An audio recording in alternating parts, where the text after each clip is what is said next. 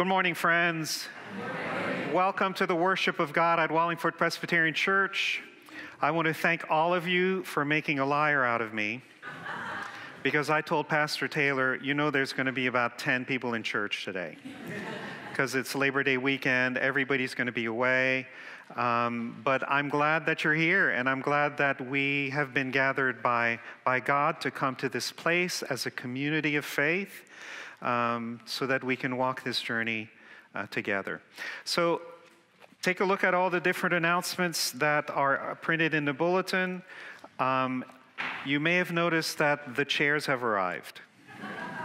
I'm glad that you pew sitters found a pew to sit in.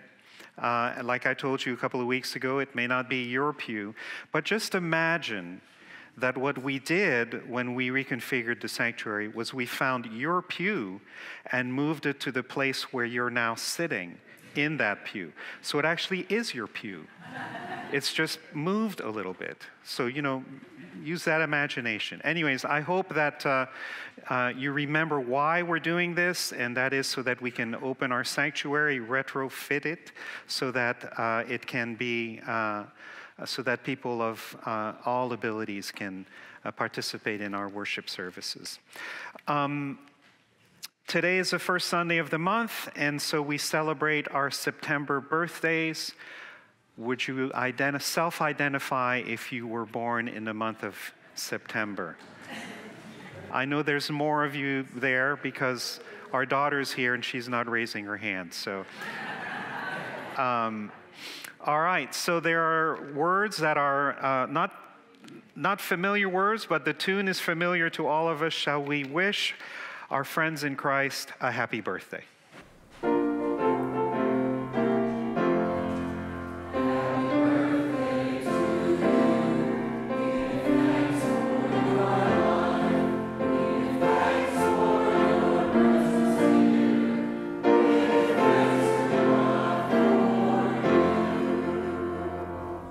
And just a reminder that next week is Rally Day. We'll have a food truck here. The meeting of the congregation will take place so that we can elect a new slate of officers. It's going to take about 5 minutes for us to do that. It'll be a part of the worship service, and then hopefully we'll have a pretty day, and we'll move out to the courtyard and enjoy some fellowship with one another. Important day for the kids. There'll be a blessing of the backpacks. There'll be Bibles available for them. So we hope to see you all. We hope to see you all next week as well. Cindy, would you lead us in our call to worship? Good morning, everybody. Good morning. The God of our ancestors calls us to worship. Praise God. Sing a song of thanksgiving. Declare God's wondrous deeds. For the Lord dwells among the people.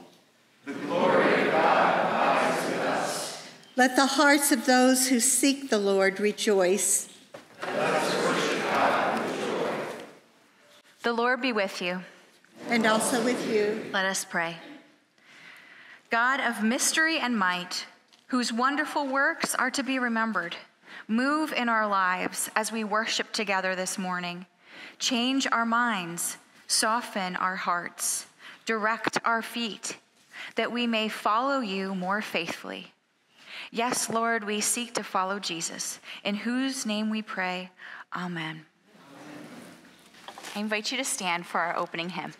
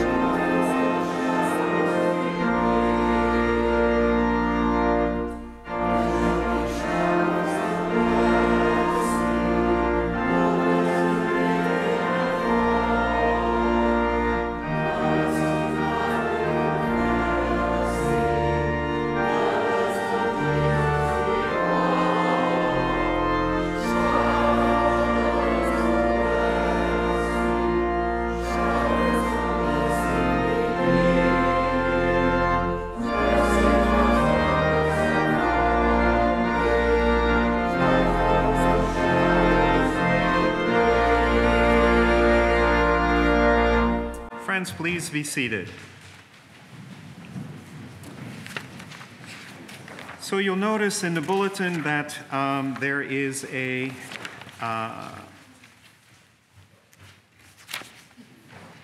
musical response that we'll be using in our prayer today. So when you hear one of the worship leaders say, "Lord, in your mercy, hear our prayer," what you'll be responding with is this musical refrain. Let us come to the Lord in prayer.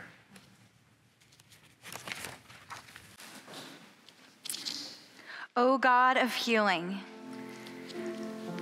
cross, and resurrection, we rejoice in hope, even as we wait for the end of suffering and persevere in our prayers.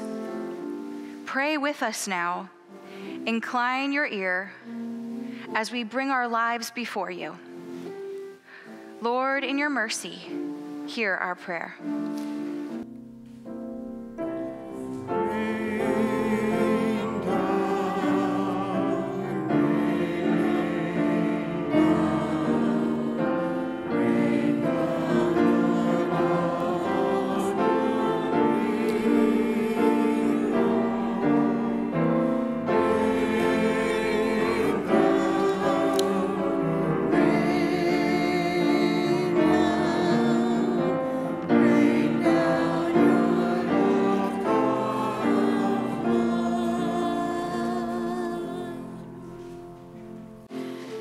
As we try to bless those who persecute us, make us aware of others facing pure persecution and of the ways in which we persecute others. May the suffering that emerges from our harassing others come to a swift and certain end. As we rejoice with those who rejoice and weep with those who weep, make us present to the full humanity of those we walk alongside. May those who live in the complex reality of joy mixed with sorrow not be pushed to claim one or the other, but may we all discover how to embody our full emotions while remaining open and receptive to the emotions of others. As we attempt to live in harmony with one another, make us mindful of those often neglected in attempts to balance the scales, or those who are asked to bear the greater burden of that balance. May the wisdom of those less heard be woven into the fabric of our communities, even as those of us who get more attention discern the wisdom of humility and listening. Lord, in your mercy, hear our prayer.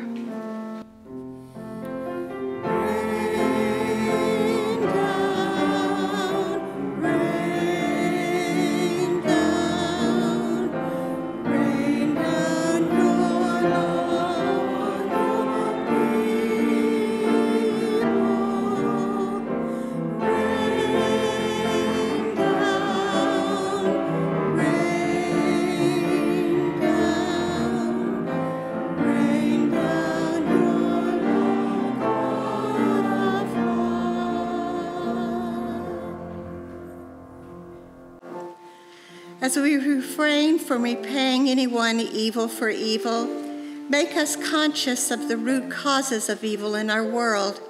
May we work together not only to treat the symptoms of evil, but also to address the conditions that make evil possible. As we seek to live peaceably with all, make us alive to the full possibilities of peace, not just the absence of conflict, but the presence of justice and an environment where all can flourish. May we look for all the ways that your peaceable kingdom is already at work in our world. O God, we lift up to you our prayers for situations both near to us and far away, knowing that you hear us and call us to find ways to respond. Now, in this moment of quiet, we lift them up to you, trusting that you lovingly hear us.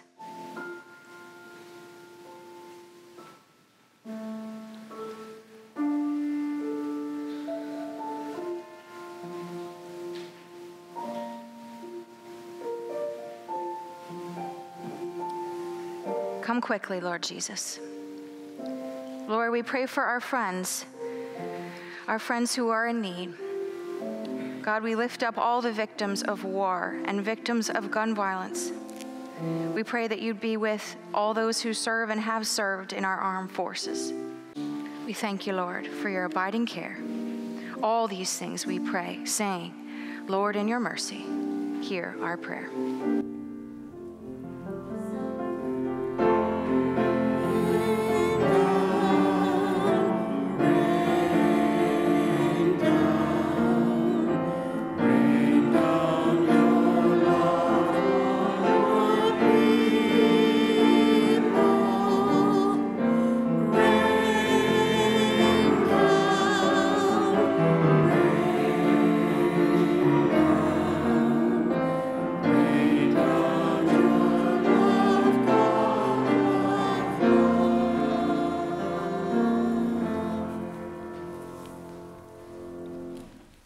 Amen. And friends, now it's our time for young disciples, so I invite any children who are with us to come forward for a little story.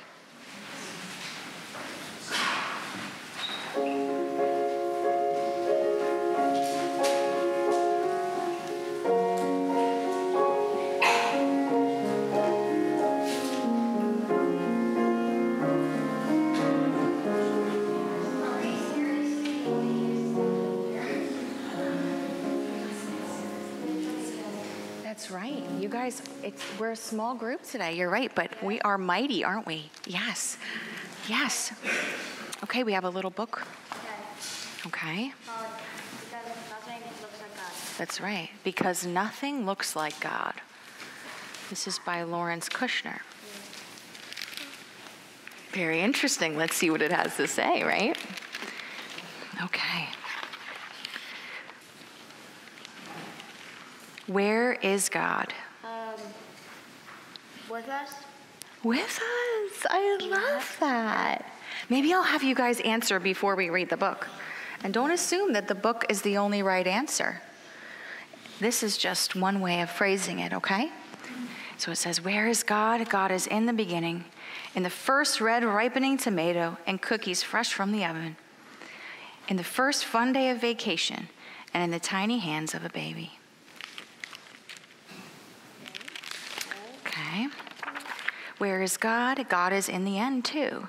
In the last sweet bite of birthday cake, and in your worn, torn baby blanket, in the last wave goodbye to the end of the visit, and in the closing moments of someone's life.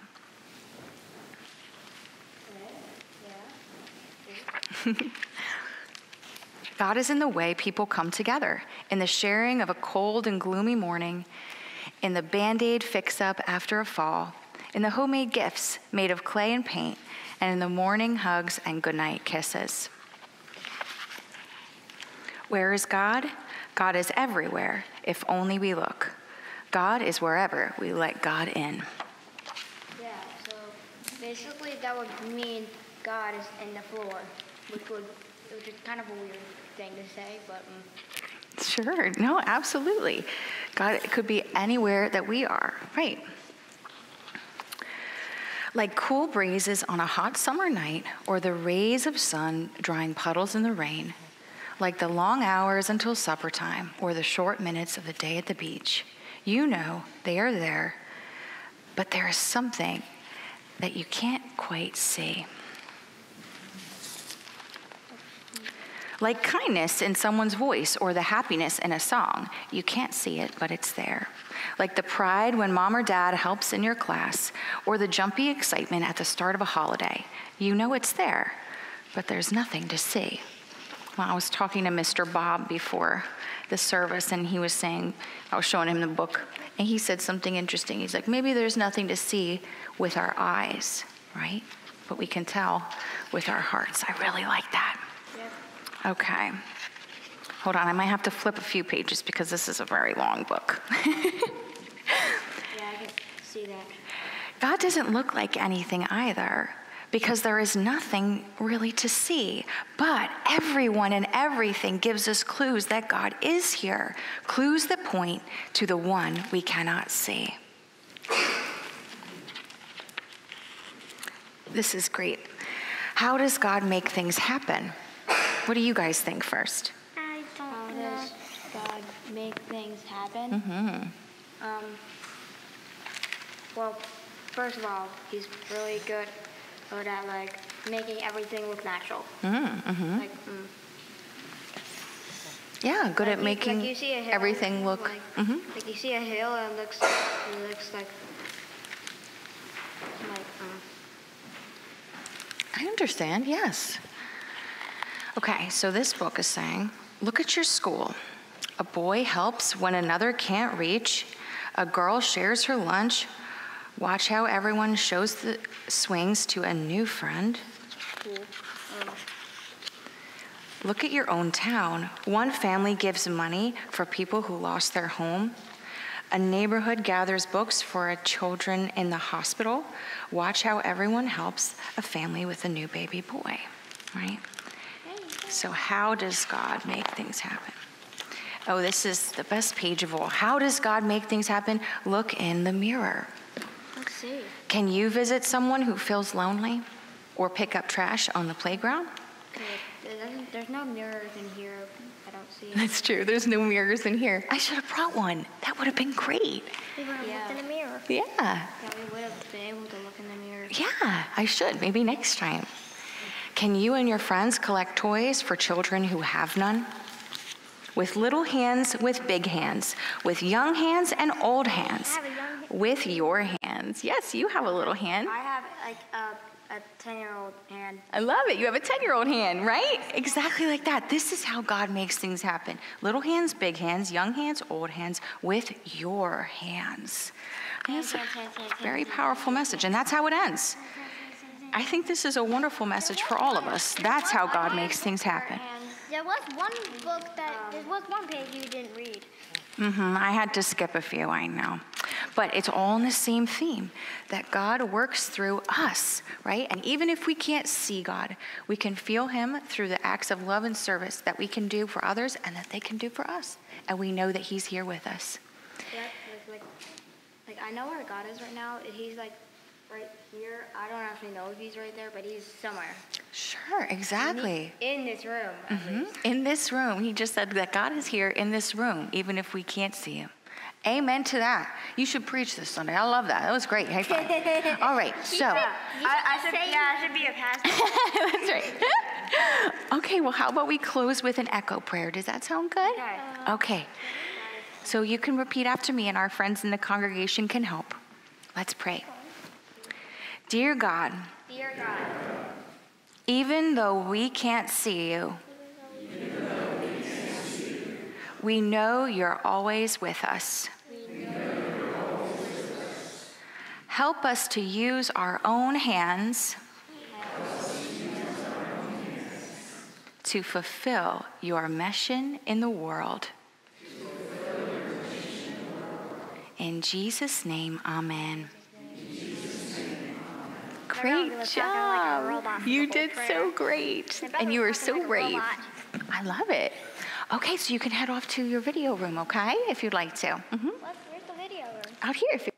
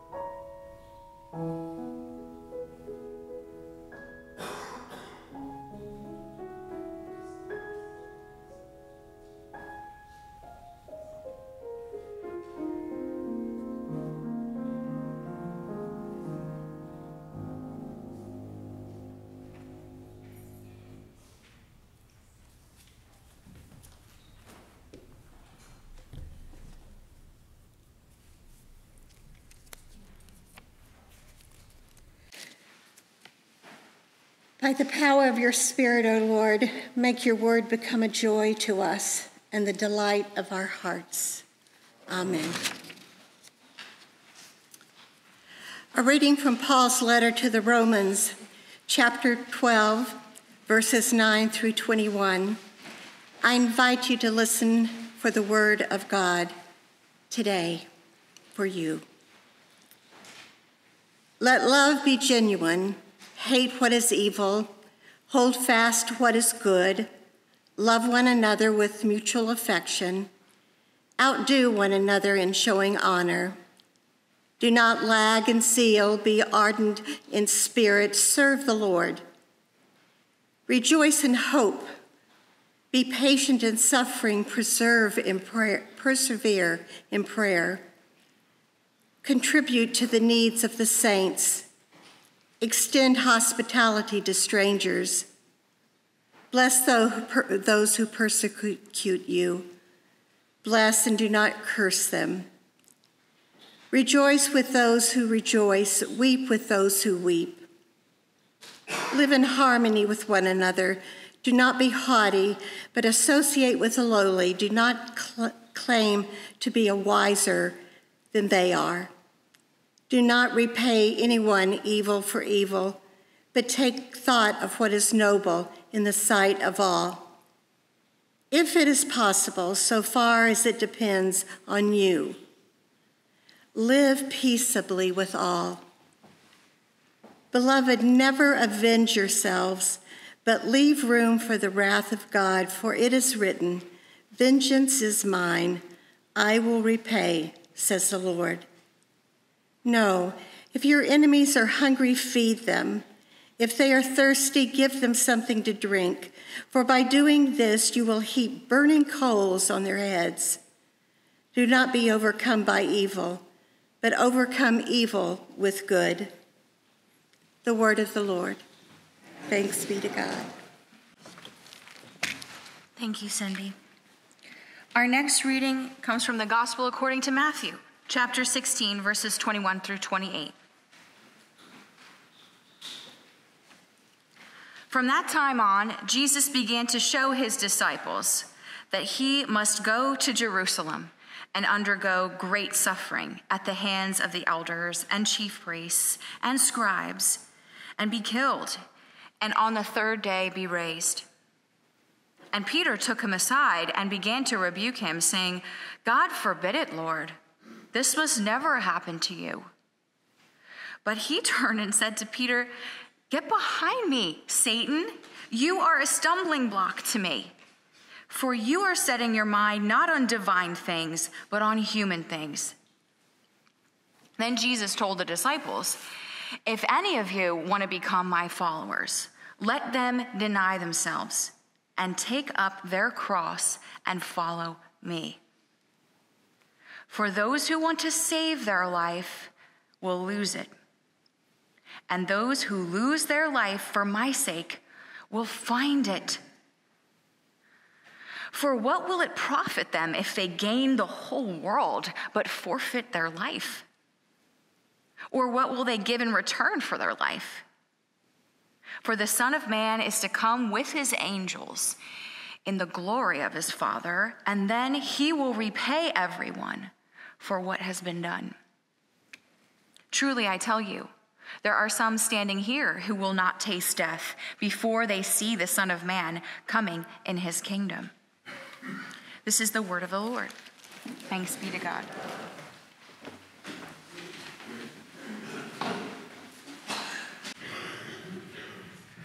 Please pray with me.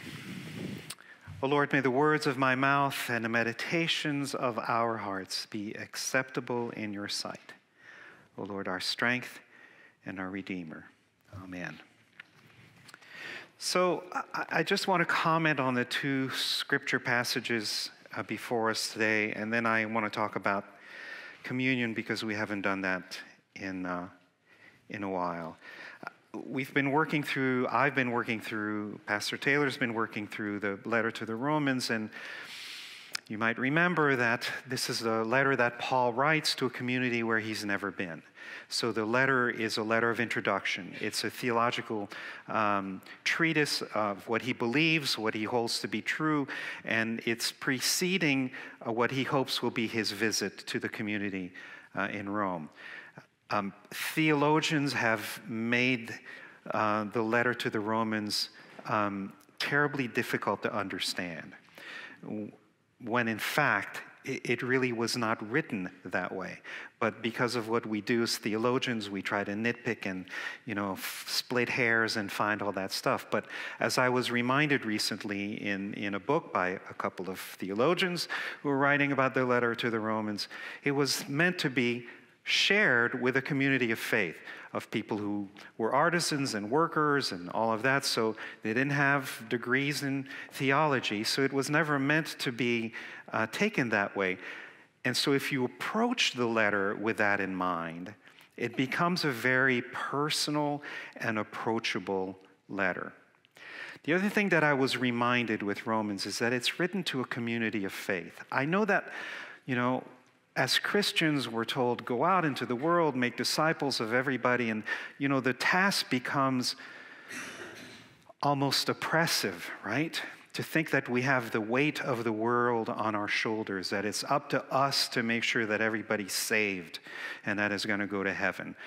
That's not who Paul was writing to. Paul was writing to a particular community of Christians, like the community of Christians gathered here at Wallingford Presbyterian Church. He's writing to people who are living their lives day in and day out with one another. I hope you were listening to what Cindy just read. Those are very personal words to a community of friends who know each other. And Paul is saying, this is how you live your life with one another, caring for one another, being immersed in each other's lives. Yes, you need to also pay attention to those people who are persecuting you, as the Christians would soon be. I'm not going to get into that. But the thrust of the letter is not about the universality of the gospel, but how it plays itself out within the context of a worshiping community. How you treat the person who's sitting next to you in your pew. Not just on Sunday morning, but during the rest of the week. How you look out for one another, how you care for one another, how you pray for one another. That's what Paul was getting at. How are you living your faith with those who are around you? I sometimes get so mad at you when I'll go and visit and I'll say, why don't, I don't want to bother anybody by having them stop to pick me up to go to church. What do you think this is all about? We're supposed to be bothered. We're actually supposed to be bothered with one another, with walking that journey with one another. Oh, don't bother fixing a meal because I can't do it myself. No, that's exactly why we're here. That's part of what living in community is supposed to be about, to be there with and for each other. Matthew. Boy, that's a tough one, right? Can you just feel the weight of those words? Pick up your cross and follow me. The cross is so heavy. He's not asking us to go to Golgotha. He's already done that. He's not asking us to be Jesus the Christ. He's asking us to be disciples, to pick up the cross, our communal cross with one another.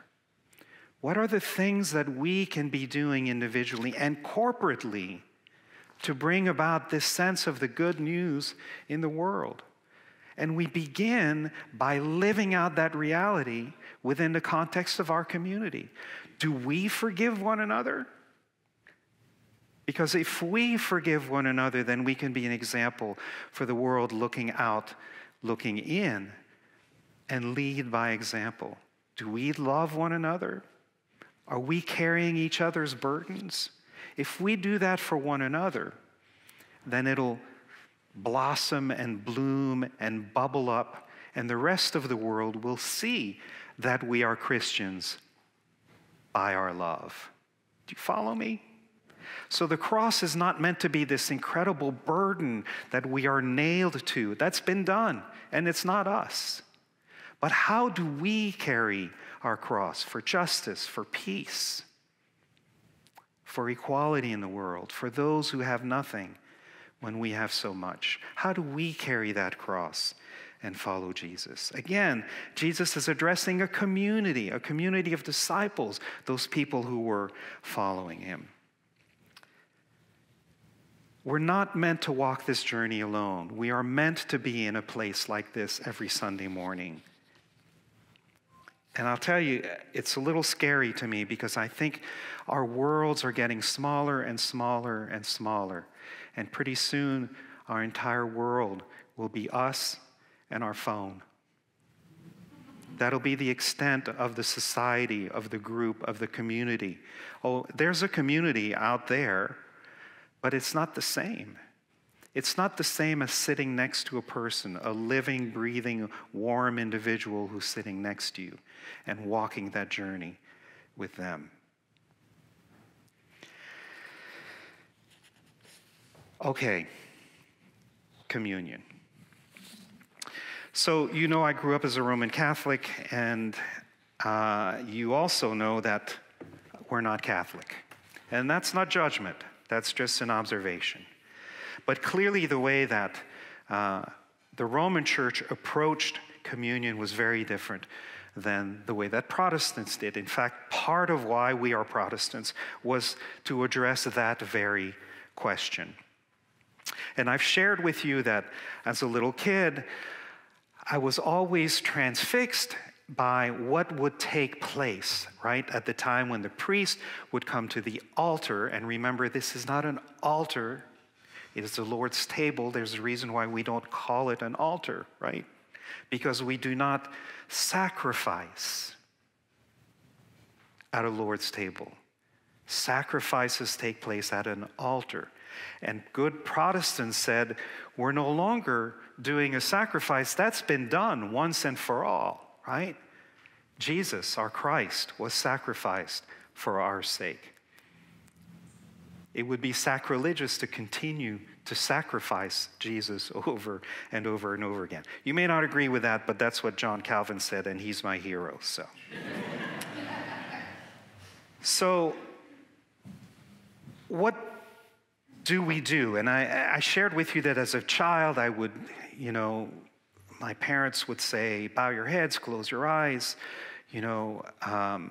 That's when the bells ring and the priest lifts up the bread or the host and the chalice. That's when the Holy Spirit comes down. And as, again, the Roman Catholic theology is that the elements actually become the body and the blood of Christ, which the Protestants said that's not scriptural, it's not in there, and we just don't buy it. And we've been fighting over that ever since. But I used to peek, right? And because I wanted to see what the heck was going on. And parenthetically, I think as I grow older, I'm finally learning this lesson, that how important it is for us as adults to remember that all children are by nature Protestant.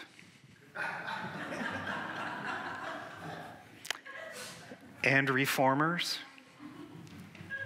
And they call us to look at things that we have institutionalized, even the church, and ask why. Why are we putting chairs in the sanctuary? And I pray that we older reformers remember the lessons of our own history and know that we sometimes fight and die on the wrong hills, right?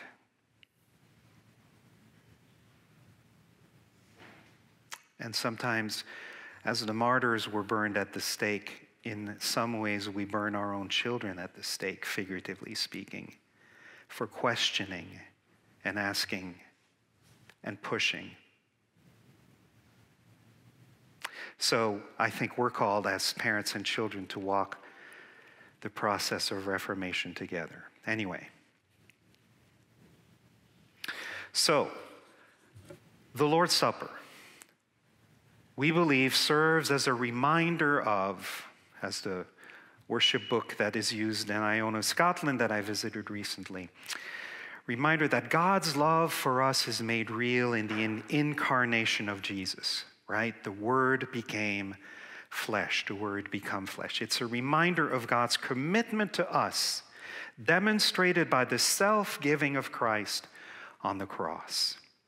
It is a reminder, remember me. It is a reminder of God's promise of new life for us, experienced through the acceptance of our weakness and sorrow, the forgiveness of our sin, and the life of the Holy Spirit. When I come to the table, as I will shortly, and as I will be, Pastor Taylor and I will be inviting you to do so, when I come to the table, I'm reminded of everything we celebrate throughout the whole church year.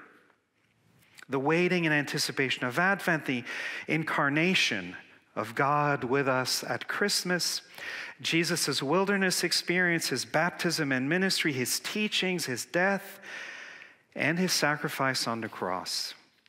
The power of God at the resurrection and the hope that that gives us for the world.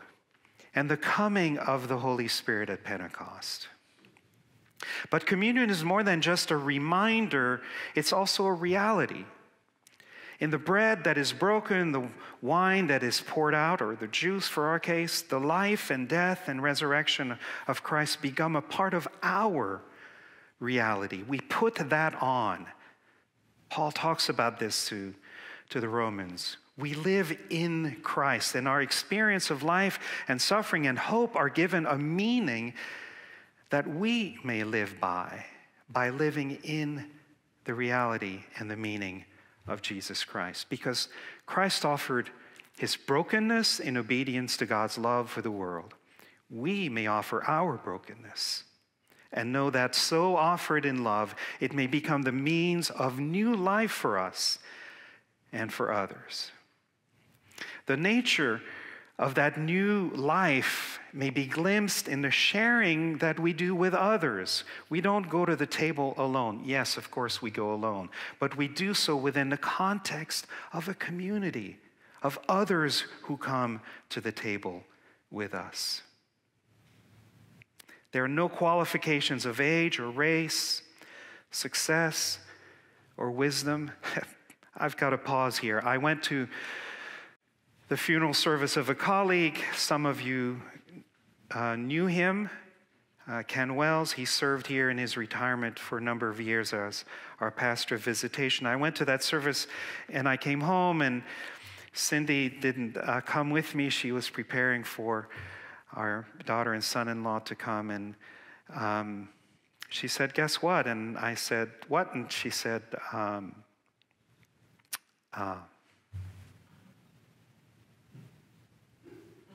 Jimmy Buffett. Jimmy Buffett died.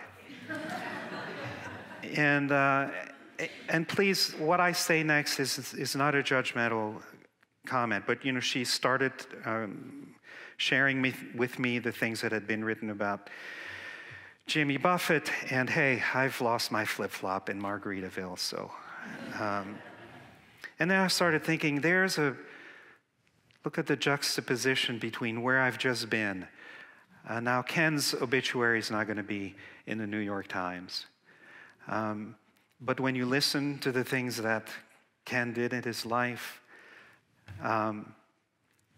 they're equal in the sight of God, certainly. Maybe not in the eyes of the world. But we're taught a different thing as Christians. Anyways, I digress. Comes with old age. So the nature of that new life may be glimpsed in the sharing that we have with others when we come to the table. John Knox almost went to the gallows simply over the fact that he would not kneel to receive communion. He refused to kneel, and it was part of the church service, and they fought over it. My God, we fight over lots of things. But Knox insisted that we sit at the table in order to receive communion. which would be a wonderful thing to try to do here, but it would take a little longer.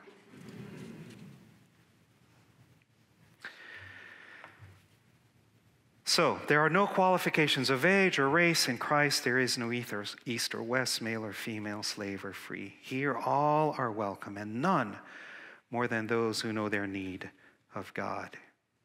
Here, my friends, there are no strangers. We are all friends in Christ. And this is the feast that celebrates the kingdom of God. I read somewhere that one of the agents of real change is rehearsal. We rehearse the changes that we want to see come about. We act out this new behavior that we want for ourselves, that which we wish to eventually acquire. By acting in a new way, we eventually incorporate in ourselves the new behavior. We rehearse a new reality. The supper is this kind of rehearsal. Jesus calls us through his teachings, through his death and resurrection, through his entire life, to rehearse something new, a new reality. And in so doing, we become part of this new reality and we transform the world. Rehearse forgiveness. Rehearse being there for one another. Rehearse kindness.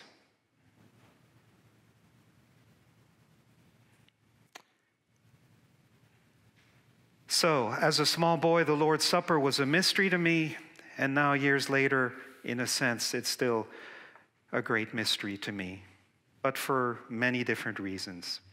It's not the mystical aspect of the supper I dwell on now. It's not the doctrine of transubstantiation that is mysterious to me. As a good Reformed Protestant, I no longer hold it to be true. Now I come to the Lord's Supper in faith, in trust, truly believing that the Holy Spirit is active in and through the elements of bread and unfermented grape juice somehow. I believe that the Holy Spirit broods over the table as the Spirit broods over us and in the lives of those who come to share the meal. The mystery for me is that we are somehow changed, you and me, that our brokenness is somehow made whole, that our relationships are somehow healed, that we are forgiven, and that we become new. How does this happen? John Calvin, the great reformer, answered this way: "Now, if anyone should ask me how this takes place, I shall not be ashamed to confess that it is a secret too lofty for either my mind to comprehend or my words to declare. And to speak more plainly, I rather experience them than understand it." Amen and amen.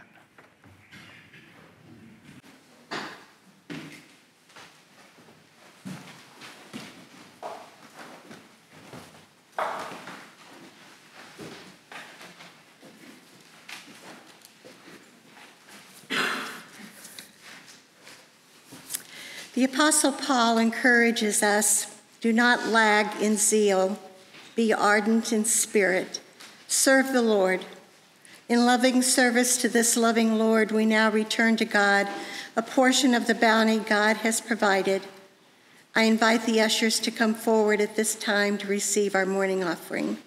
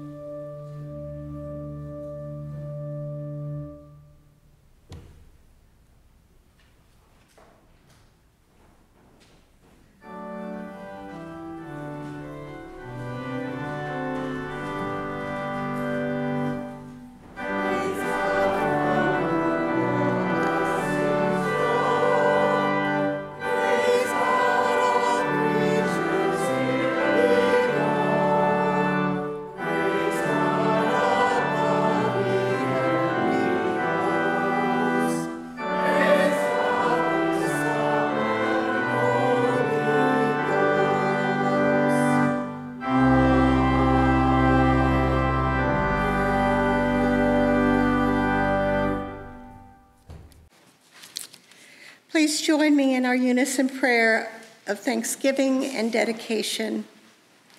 Almighty God, receive these gifts that we offer with grateful hearts and use us for your ministry in the world. Through Jesus Christ our Lord. Amen. You may be seated.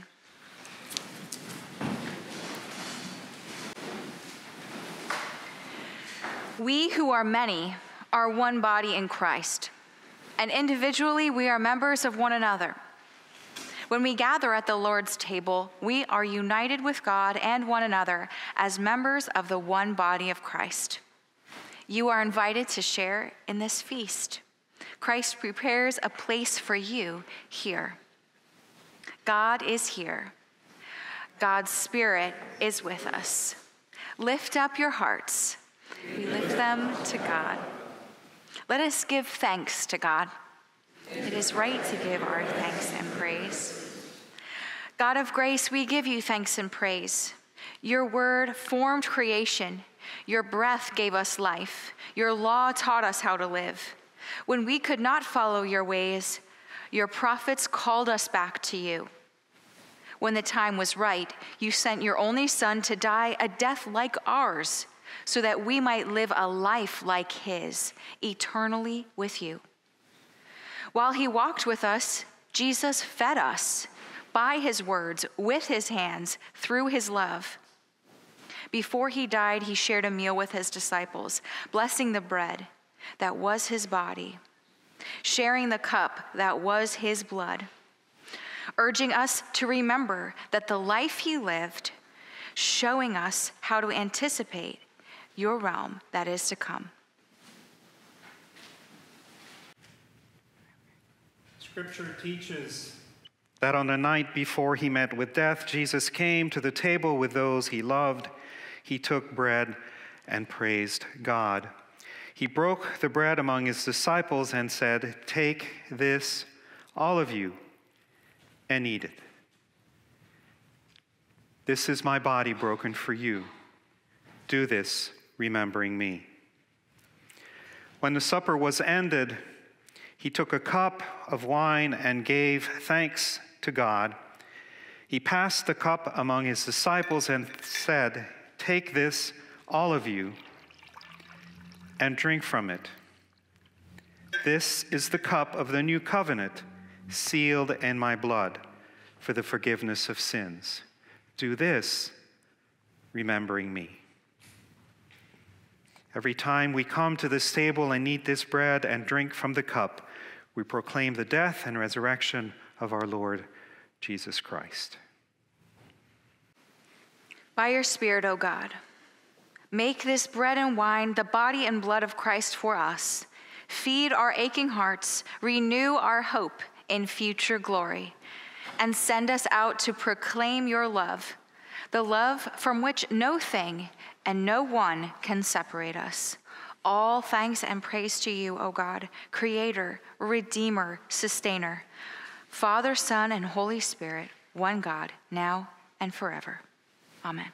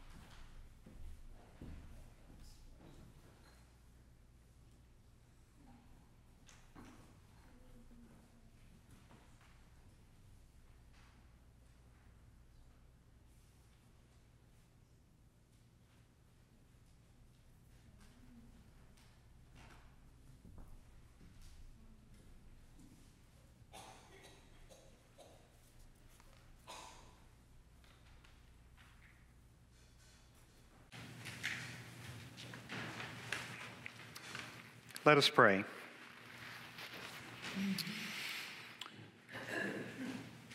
O Lord our God, we give you thanks for the bread of heaven we have shared, a generous gift of your abundant grace. Teach us to share our daily bread, that all may have enough for each day and enjoy the fullness of life you offer. Through Jesus Christ, our Savior. Amen. If you're able in body or spirit, please stand for the benediction.